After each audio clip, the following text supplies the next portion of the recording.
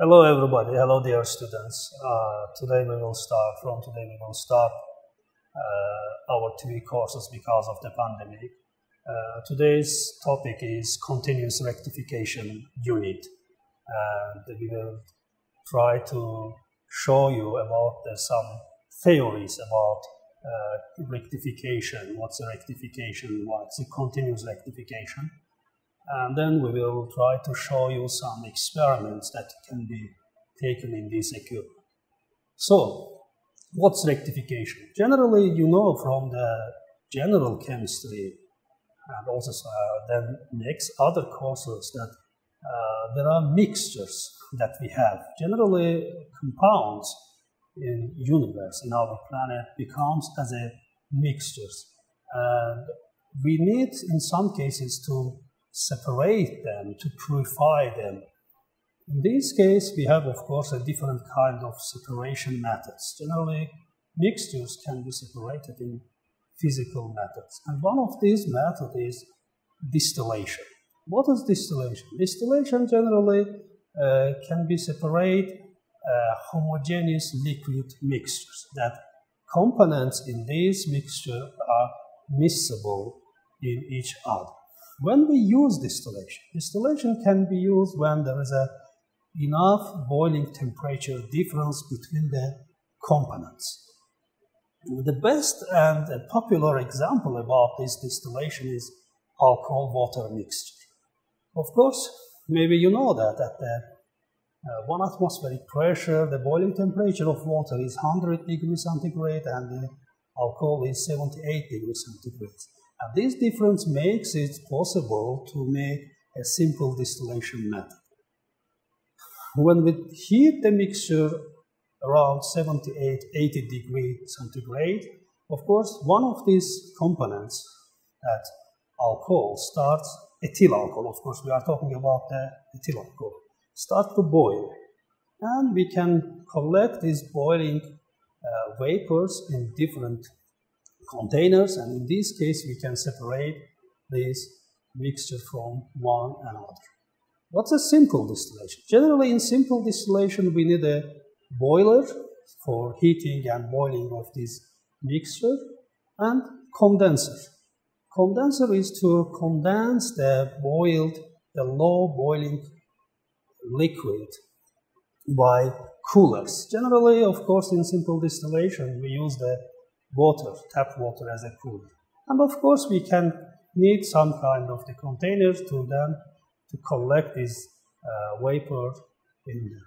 But in some cases it's not easy to separate all mixtures by simple distillation. In some cases we need to make a distillation in different steps, in many steps. So they call it as a multiple distillation. So first we make a distillation, then we collect the condensed liquid, then we make another distillation and another distillation.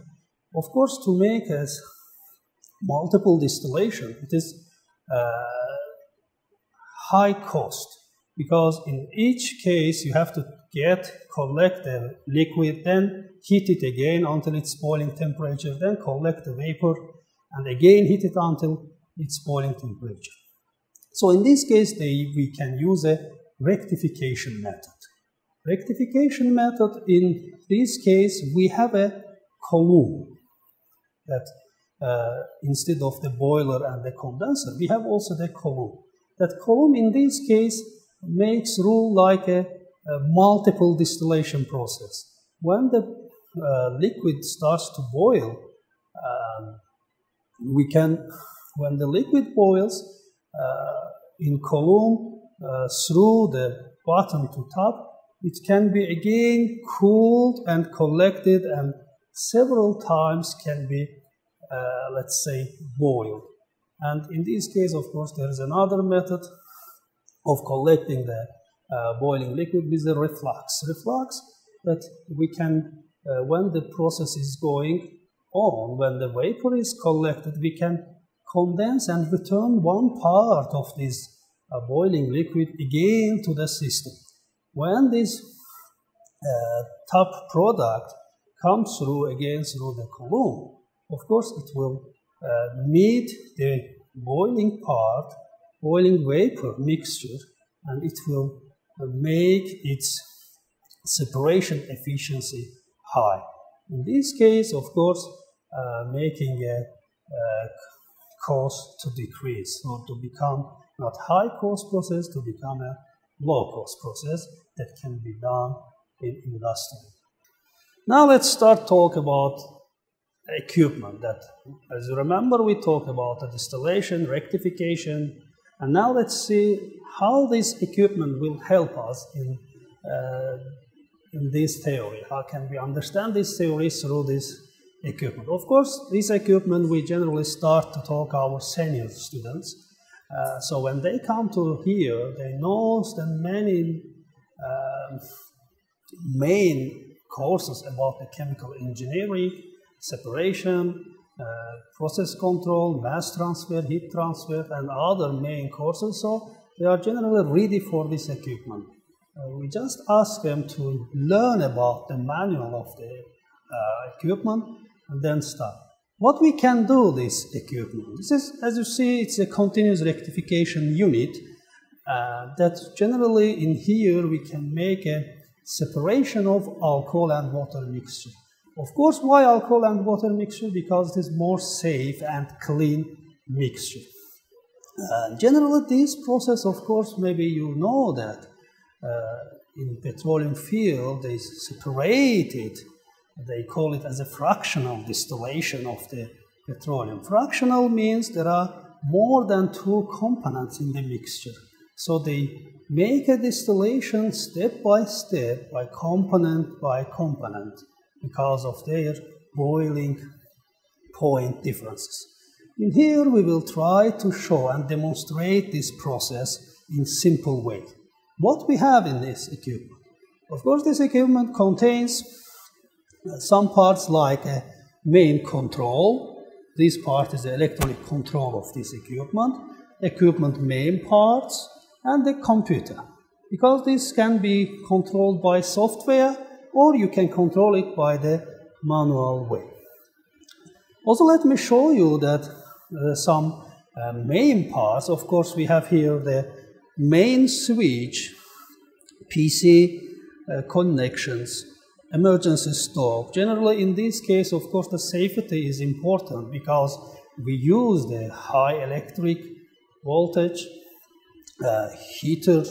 We have a water, hot liquid, so it is also the safety must be obeyed, that to not hurt themselves, to not be shocked by electric, to not touch the hot surfaces. When they get the bottom product, top product, they can be hot because of boiling temperature of water is something like 100 degrees, and generally the bottom product comes from 95, 96 degree temperature. That is of course very hot. So for students it is needed to be obey the safety rules, that to not touch these parts. Also, there are some safety rules for the equipment itself. For example, as you see, the low level indicator, which shows that now in our boiler we have a lower than 3 liters of the liquid, because there is a heater in 4000 watt power, and it is designed to work under the liquid. So when it becomes the low than 3 liters, it can be damage the equipment itself. So they use the low level indicator, that when this level goes down, heater automatically will be shut off.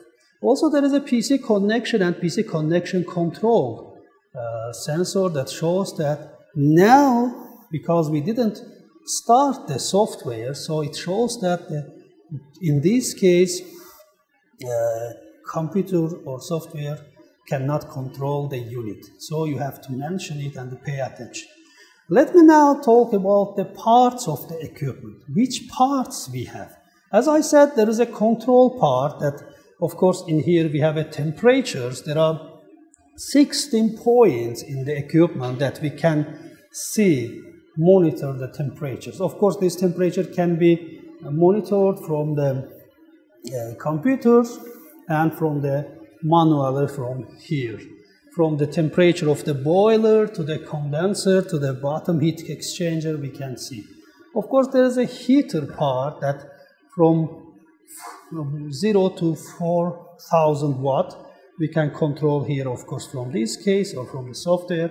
We have a return flux ratio. It is because of a reflux. As we said, the reflux is a point to increase the separation efficiency when we return some part of the condensed liquid back to the column, and we can control this. Then we have a feed flow ratio and column pressure drop.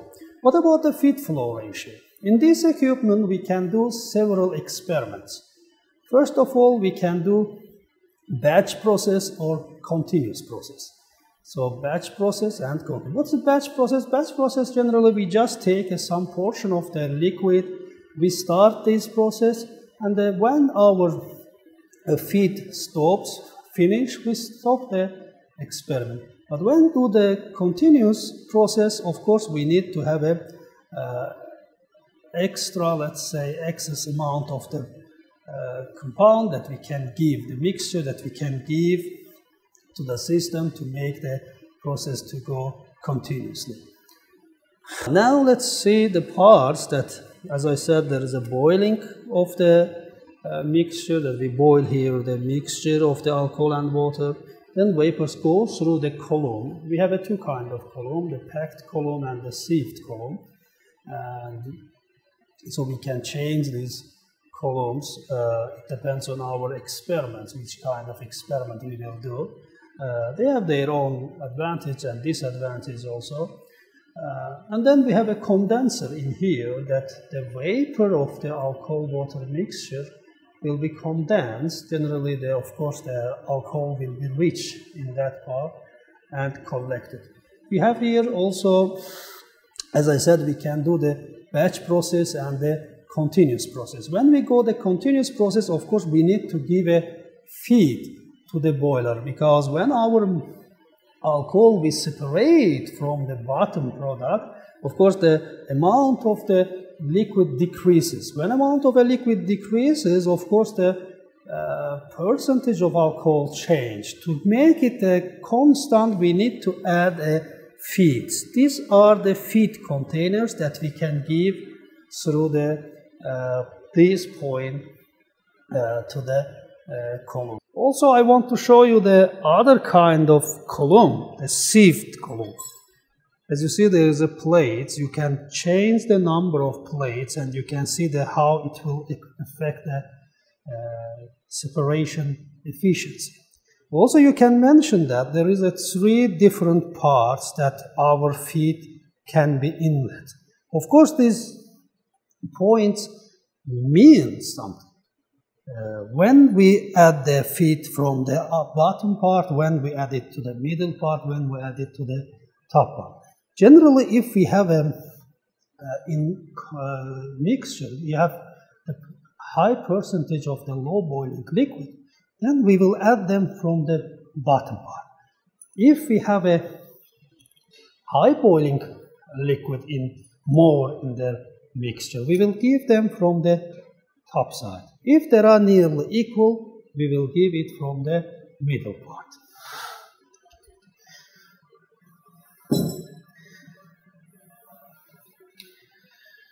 So, of course, we can attach the sieved one or the packed one to this equipment. And if you pay attention, in here we add the packed one, and it has only one inlet point from the middle. What we have else? Of course, we said that in this equipment we can make different experiments. Of course, both they may be a batch or continuous, but also we can change the conditions. We can change the pressure of the system. So we can do the vacuum distillation or ambient temperature distillation. Of course, when the pressure will decrease, the boiling point also will decrease. Why we use generally the vacuum distillation? If you have a mixture, if you have a compound that they are sensitive to the temperature, in this case we generally make a vacuum distillation to decrease the temperature, so in low temperature, the temperature will not affect our compound, so generally it will not decompose our compound. Also, we can do this experiment in our equipment. For this, we have here a water jet pump that with the help of a water flow, we can decrease the pressure in the equipment. Also, there are another possibilities in our equipment. What we have, if you pay attention, this part, this is a bottom heat exchanger part. Why we need this kind of heat exchanger? When we do the continuous process, of course, bottom product with a high concentration of high boiling temperature liquid, we have to leave it from the system. Of course, when you leave the product with high temperature, it means that we lose the temperature, we lose the heat. So to compensate it, we need extra energy, excess energy to become to the boiling point. To prevent it, to decrease the cost of equipment, cost of the process, we can heat the feed before the entering of the system. They call it as a preheated feed. What we can do for this? You can see that our feed tanks comes from here with the pump through the heat exchanger to the column. When we connect through this valve our bottom product and feed, when they meet in heat exchanger, bottom product transfers its heat to the feed. So before entering to the system, feed heats. So they call it as a preheated feed that, of course, it will help us to have a low-cost process. So another, I want to mention you the column pressure drop in here that you can see that it's now 3.9 because we are not starting the equipment. When we started, it is recommended to give between 10 and 20 millibar. What does it mean? What it affects? It is a pressure difference between the top and bottom of the column. When it is lower than 10 millibar, it means that the boiling intensity is lower. So we have a low vapor and our experiment will take more time. When it is higher than 20 millibar, it means that there is a high intensity of the boiling. So the high amount of vapor comes, and so it may damage because of the high pressure to the system. So we need to control it. Of course, the controlling will be through the heater. If we lower the heater power, the boiling intensity will decrease, so the pressure difference will decrease. When we increase the heater power, of course, the boiling intensity will increase and the process will go and the pressure difference will increase. Also, as I mentioned before, there is a part that we can see the temperature of the 16 points starting from the boiler, the 7 different points of the column, condenser inlet and outlet temperature. As I mentioned, the condenser cooler system is the tap water. And then we have temperatures in the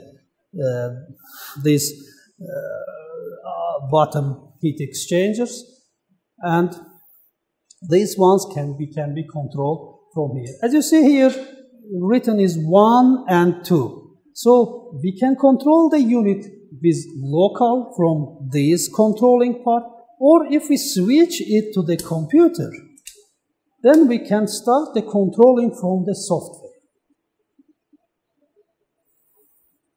And let me show you the part of the software here. As you see, there is also the system, let's call it a diagram that shows the part of our equipment. That's our boiler, our column, the condenser, bottom heat exchanger, feeds, pump for feeds. We have here reflux parts. Reflux parts we have here, 2 reflux parts. This is electronic valves that can be open and closed. Generally, we give them as a percentage open. For example, if we have a totally 10 seconds, if we make a 50% of reflux, it means that in 5 seconds, the left one will be open. In another next 5 seconds, the right one will be open. As you see, when we go to the software, we can control the process from here. We can control it by manually. Manually, we can control this part. Manually, we can control the temperature of the boiler here. We can control the feed pump here. We can control the reflux. Also, we can control it, as you see, the auto can be controlled. So we can give it different points to control it out. Also, the boiler can be controlled in auto part. So also we can, when you go to the auto control system, auto control regime, we will go 2 points can be controlled. Temperature 3 is the temperature of the boiler. Temperature 12 is the temperature of the upper part of the column, top part of the column. Also, you can see that this part is a vapor outlet. This is our condenser part, water inlet, water outlet. You can see the temperature differences of the inlet and outlet can be seen from here. And you can see this part, it's about the bottom heat exchangers. Now you can see that there is a level too low. It shows that we don't have the compound, we don't have a mixture in our boiler. Now I think it's time to start the experiment. Today we will go to the batch process experiment. Why not continuous? When continuous, when batch? Generally, when you are doing some experiments, demonstrations, or a low amount production, generally they go the batch process. But if you do the really great production, high efficiency, high production, they generally, in industry, they use the continuous process. Because instead of the batch, you don't need to each time to cool down the boiler, then take out the products, and then again add the compounds, again add the mixture, and again heat it. It is also the continuous process seems low cost than the batch process that in industry they do this. Of course, in laboratory way, batch will take a low time than the continuous part. Today we will go with the batch process. For next time, we will try to make a continuous rectification process. Of course, for this process, as I mentioned before, we need an alcohol-water mixture. Generally, it is recommended to use a 25 mass percentage of alcohol to water. For this, we will firstly make a 10 liters of 25% alcohol-water mixture. Now let's start our experiment. As I mentioned, we will do a batch process. For this, before we make approximately 20-25% of 10 liter alcohol water mixture, now we will add this mixture to our boiler. And of course, as I mentioned, because of the safety, if there is a level of the mixture is lower than 3 liters, there will be this low level indicator which will show that heater in danger. So you have to fill it at least at 3 liters. When you do the continuous process, there is a siphon in the boiler that it prevents the leave of the liquid from 6 liters. So if you do the continuous process, our boiler will let you just make a process between 10 and 6 liters. Why? Because if the liquid will go fastly, the bottom product will leave fastly from the boiler, our feed pump cannot compensate it. So they did this, let's say, safety process that to prevent this balance, so they make it as a between 10 and 6 liters. When it reaches to more than 3 liters, as you see here, now we have a low-level indicator turned off because our volume now is more than 3. We can go until the 10 liter and then we stop. Now, let's see. We said that we have approximately 20-25% of the mixture. Let's see in practical what is our real percentage. Now let's measure the real concentration of our alcohol and water mixture. For this, generally they use a density relation. We have a table that in different temperatures, the density of mixture will show us the percentage of the alcohol in water. Of course, the mass percentage. For this reason, we need to first measure the density of the mixture and the temperature of the mixture. Then we can find this density in the table and we can see and understand that what's the real concentration. For this, of course, different way we have to measure the density. The old one is aerometric that you give it like here. You fill the cylinder with the mixture and you just sink the aerometer in here. And you read these points. When the water or mixture level comes to these points, it means that its density is given here. Then you can use the thermometer, a different thermometer. Of course, you can use just like these thermometers, the mercury thermometer or the electronic thermometer. Okay, then we can calculate we can measure the density with this, and of course the temperature can be measured with thermometer. There are different thermometers like alcohol thermometers, mercury thermometers that you just sink it to the mixture and wait in a time and you can see the temperature. Or you can use, of course, the electronic thermometers like this one. For example, we have here a type key temperature thermometer that you can just sink it here and you can see the temperature. But also, in this case, to use a low time, to use a less time, we can use another equipment. Generally, this is a viscometer, but it has also the property that can measure the density and the temperature. We set the temperature to 30 and just a little amount of 5 milliliters instead of the 500 milliliter. We can just add the 5 milliliter of the mixture to this equipment and wait until the temperature stabilizes, and we can see the density here at 0.96. And then we go to the table at 30 degrees, 0.96 is around 22, yeah. Yes, if you go here and you see that the 96, it's something about 22% of the alcohol we have.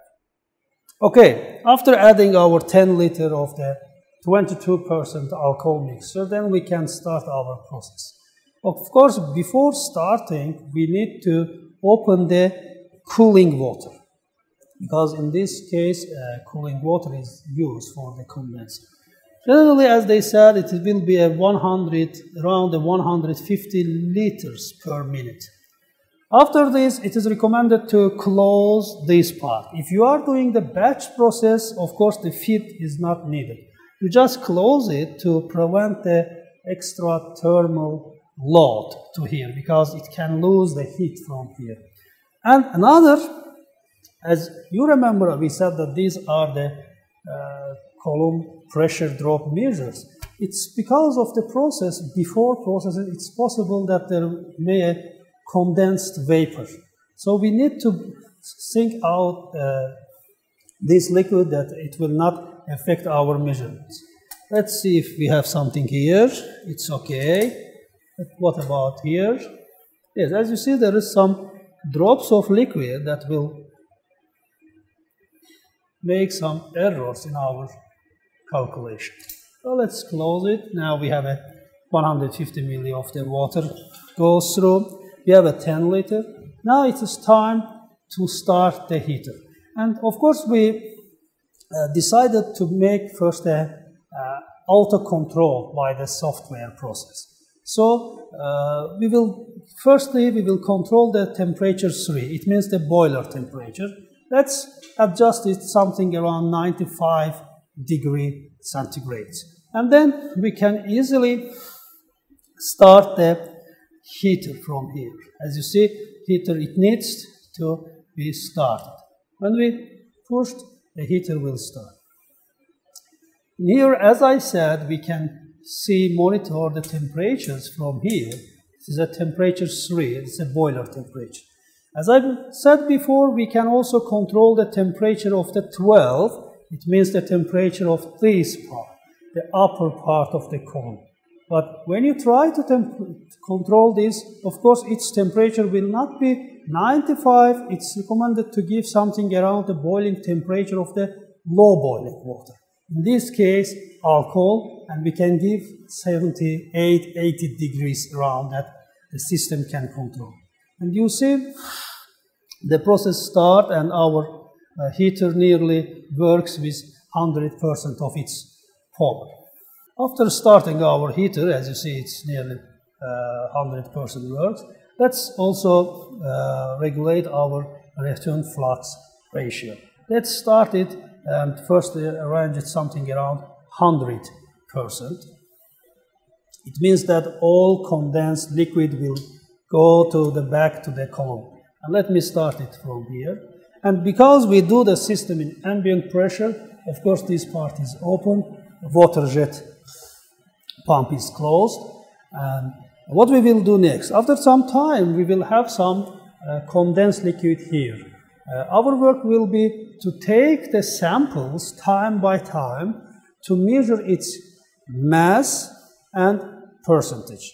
We will collect our mixtures and we will see that through the time, how will the efficiency of the separation process will be. And at the end of the all, our students will try to make a mass balance of the whole process and to see the efficiency of the equipment at these conditions.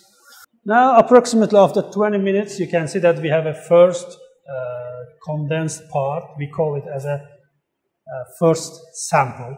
Now, what will we do? We just will take some sample. We will measure its concentration and mass. Please.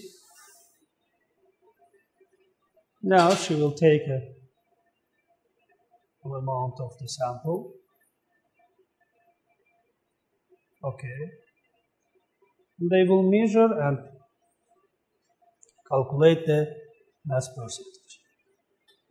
So, we will go through this way. Nearly 10 different samples will be taken. Their composition will be calculated. Their mass will be calculated. After that, at the end, we will make a mass balance. Of course, this may vary because of the process difference. In this case, we just do it in the ambient pressure. You can do this also in vacuum. You can change the reflux return ratio between 0 and 100. Also, you can do continuous process. But today, as we do the batch process, these parts will okay for us. Now my assistant will give me the first sample. Thank you very much. And so they measure that it is a 79% of alcohol in the first sample. We will do like 10 samples. We will get from here. Also, you can see that our process is continuing. And we will get all these samples. They will calculate their mass and their mass percentage. At the end, they will write a report about it and efficiency about the batch process in ambient pressure. Today, I think it is enough for the batch process in ambient conditions. I want to thank my assistants here. I want to say thank you. See you.